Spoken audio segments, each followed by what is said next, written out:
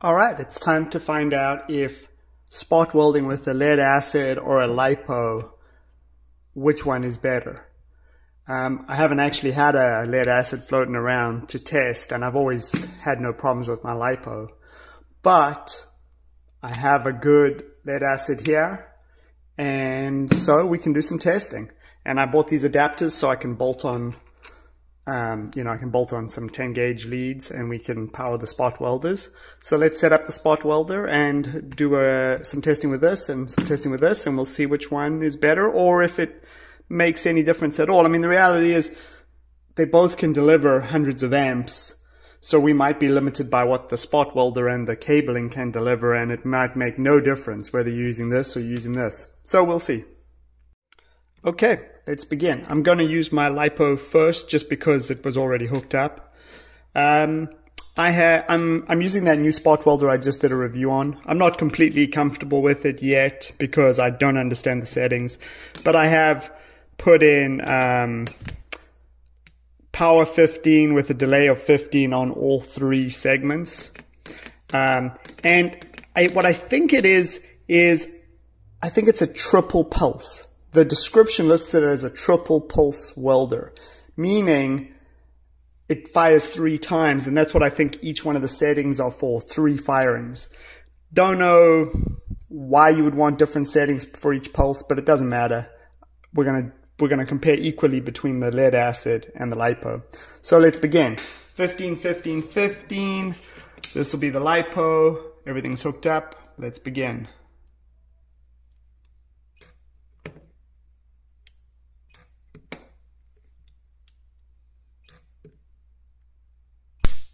Oh, yeah, this thing is just so quick with its pulse. Okay, good spot welds. I really do need to clean the needle. It's a bit corroded. Let me clean the needle before we continue. Okay, to be fair, I'm going to do a couple more spot welds with clean needles.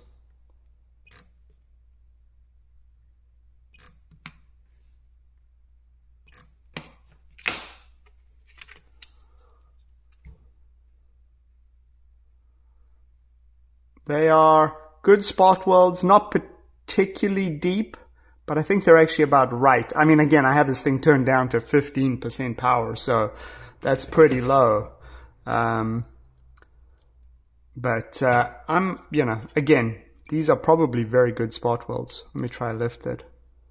Oh, yeah, it's tearing. It's tearing. Okay, so the lipo spot welding is very good. This is right on. This is probably a very good mild setting, 15, 15, 15. It welds through this 0.15 just fine without probably being overdone. The only thing you got to be careful of is you got to put the needles on really quickly because this thing fires instantly and you got to have good contact when it fires. But besides that, very happy. Okay, let's plug up the lead acid, see if it's any different. Okay, I've hooked up the lead acid. Unfortunately, the lugs are actually too small to fit over this, so I've just squished them in the washers. Hopefully that provides a good connection and we'll do some spot welding and we'll see. All right, let's put a piece of tin, a piece of nickel for the lead acid. Make sure the settings are still, the settings are still the same. All right, let's see how a lead acid spot welds. Hopefully it's just the same.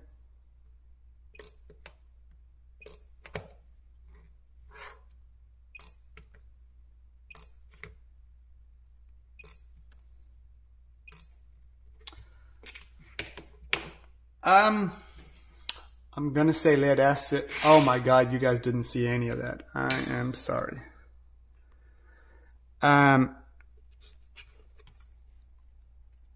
Lead acid welds harder. These are some serious spot welds with the settings all being exactly the same, and these needles got hot while spot welding. Doing these 6 spot welds, the needle got hotter, meaning there is some serious current flowing through here. Let me pull this back. I'll show you the spot weld. I'll zoom in on some spot welding with the lead acid in a second. Okay. That is legitimate spot welds. Interesting. Okay, so I mean the lead acid is hitting harder. No question.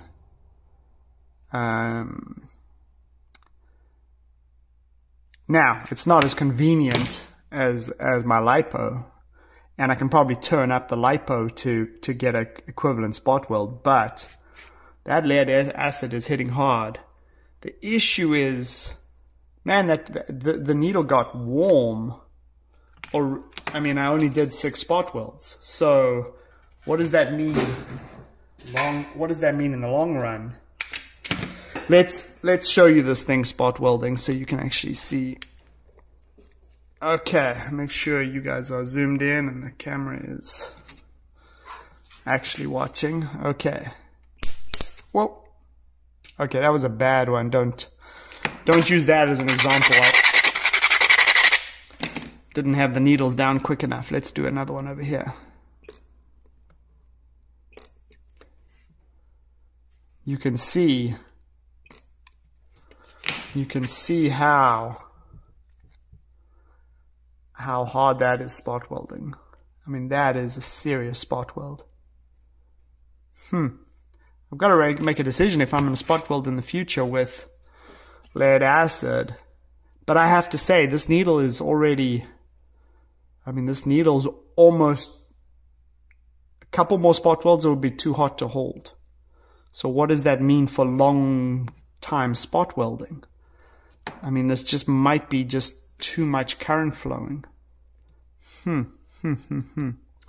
Okay, so what I am going to do is I am going to go switch back to the Lipo, turn it up a bit, and see if I can match the spot welds turned up a little bit, or if there is just so much more potential in the lead acid that the Lipo is always just kind of going to be behind. Again, I've spot welded many e-bikes with the Lipo. There is nothing wrong with using a Lipo, but I am impressed. I mean, that lead acid delivers some hit. Okay, I have turned the pulse up to 25 from 15 on this for each one of the 3 pulses. We're hooked back up to the Lipo. Let's see how this spot welds.